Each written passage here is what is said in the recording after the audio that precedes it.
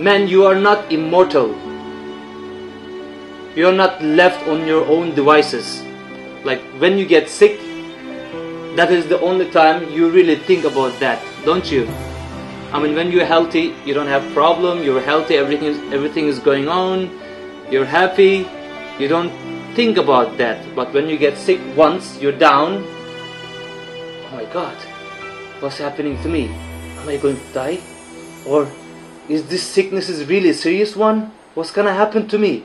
And you think about grave, you start thinking about grave, you start thinking about that. That's why sickness is very important. That is the reason why God gives us sickness. That is the fruit of the sickness.